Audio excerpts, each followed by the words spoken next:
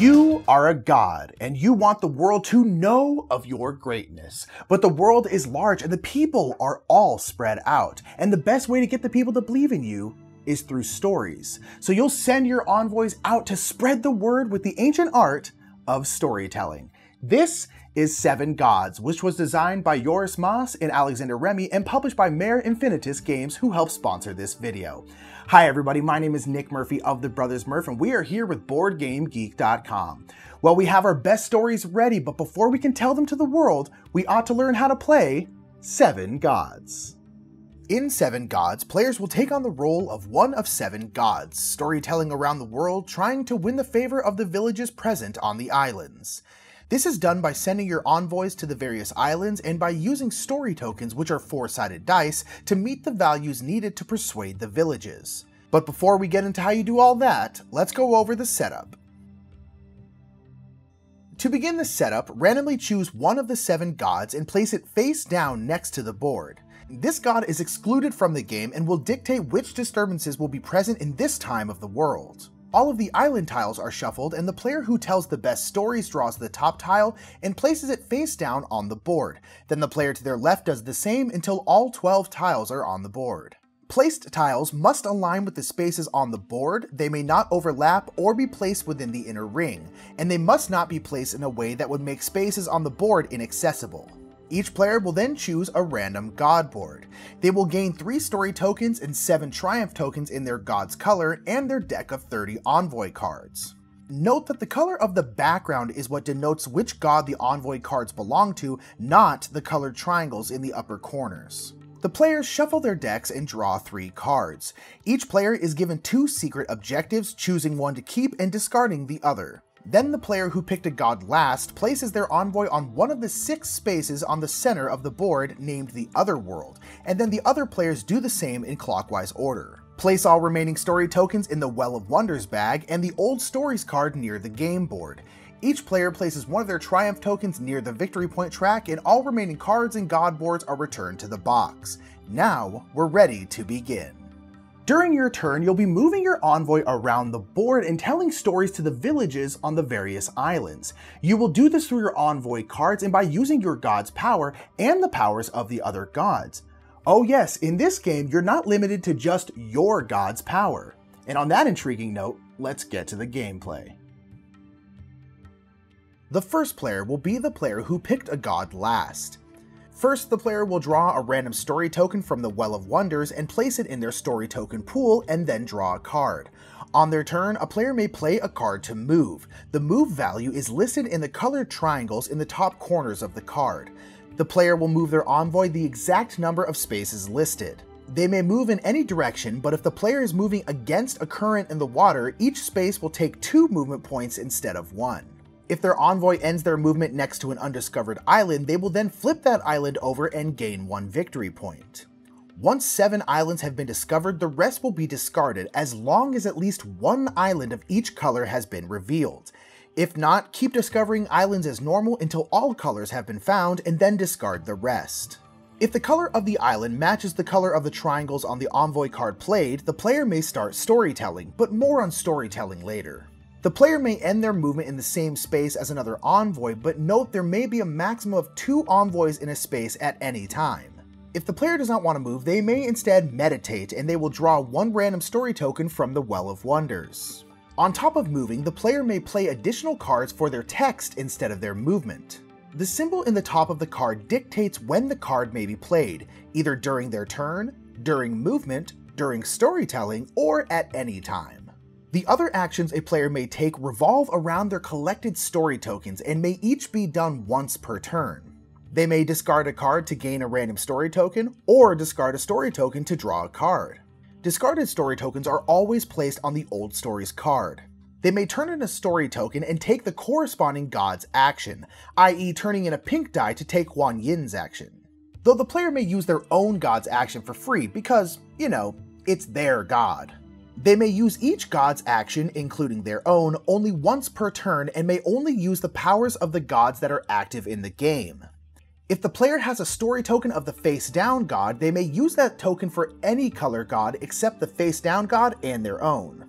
The player may also discard 4 story tokens to take 1 token of their choice from the old stories card.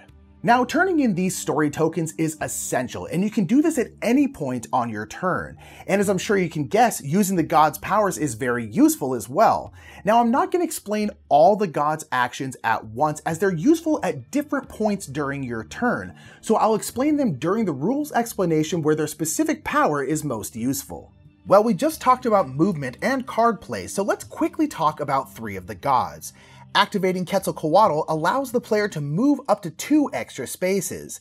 If activating Ra, you may play a card for its movement and its text, where normally the player would have to choose. And if you don't like your cards, try activating Ischel, who will allow you to draw a card and then discard a card. Now, this game is all about telling the stories of your god, so let's start storytelling. If a player's envoy ends its movement adjacent to an island that matches the color of the card played, they may start storytelling in that village. Each island will have either 3 or 4 villages on it, and the village the player is telling stories in is the one they are directly adjacent to. When storytelling, the player will take a story token of their god's color from their story pool, roll it, and place it in the village. You want to roll high here, so if a 1 is rolled, you may want to activate Kuan Yin's ability, which allows a player to re-roll a 1 once. Each player may only have 1 of their story tokens in each village, and each village may only have 2 story tokens total in it. So if the village adjacent to the player's envoy is full, they may want to activate Yemaya's ability, which allows the player to place their story token on any village on the island. Each village has a persuasion value, and once this value is met or exceeded with 2 story tokens, the village has been persuaded and will choose a storyteller.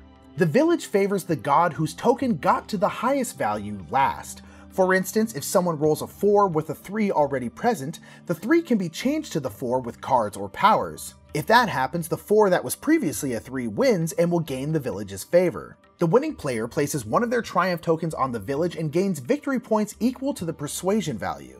Once a village has been persuaded, no more story tokens may be placed there. If 2 story tokens are on a village but the persuasion value hasn't been met, the player may want to activate Sylvanus, which subtracts the persuasion value at a village by 1. Or they may activate Odin, who will add 1 to a story token at a village adjacent to the player's envoy. Note that the token cannot be increased past 4. After the winning god gains their points, the losing god will place their story token in the other world. They will also draw a story token from the Well of Wonders and activate a disturbance. The player will activate the disturbance that matches the story token drawn. The disturbances are found on the inactive god board set aside at the beginning of the game. In this case, they would activate Exile, and the player would take an envoy of their choice and place it back at the other world. All the god boards have a different makeup of disturbances, all of which are found on the back page of the rulebook, so make sure to have it nearby while playing for quick reference. The last thing a player can do on their turn is sharing thoughts. If their envoy ended on the same spot as another player, they will discuss divine matters. Which means each player will roll out all of their story tokens, and whoever has the highest total value gains a victory point while the other player gains a random story token. Divine debate takes many hours though, so if a player does this, their turn will end immediately. At the end of their turn, the player will discard down to 9 story tokens and 5 cards. If their deck is empty, they will shuffle their discard pile, then remove 10 cards from the game, and then draw as many cards needed. And that wraps up the gameplay. Players will continue taking turns and telling stories until the end of the game is triggered, and this game can end in 3 ways. The game will end if the Well of Wonders is empty, if a certain number of victory points is reached, or if a certain number of story tokens have been placed in the other world. The numbers of these last 2 conditions depend on the player count and can be found in a table on page 4 of the rulebook. Once a player triggers the endgame, all other players will take 1 final turn and then final scoring will commence. Players will gain 2 additional points for each of their story tokens left on an island, 1 point for each of their god's story token left in their story pool, and 1 point for every 2 other story tokens in their pool. They will gain points if they reach their personal objective, and lastly, all players except the player with the most points will roll out their god's story tokens in the other world and add the value rolled to their victory points. Players tally up their final scores and the god with the most points will win. In the case of a tie, the god with the most story tokens in the other world will win. If the game is still tied, play the game again to decide a winner. And that is how you play Seven Gods. This game is all about trying to outmaneuver your opponents to get your stories told on the islands, but you also need to manage your story tokens well so you can effectively use the god powers and persuade the villages. Though, persuading a village with your story is not always what you want to happen. For instance, you might want to lose on purpose to trigger the endgame scoring through the other world. To learn more about Seven Gods, make sure to check out its page on BoardGameGeek.com and join in the discussion. Until next time, I've been Nick Murphy, and that is how you play Seven Gods. Have a great day.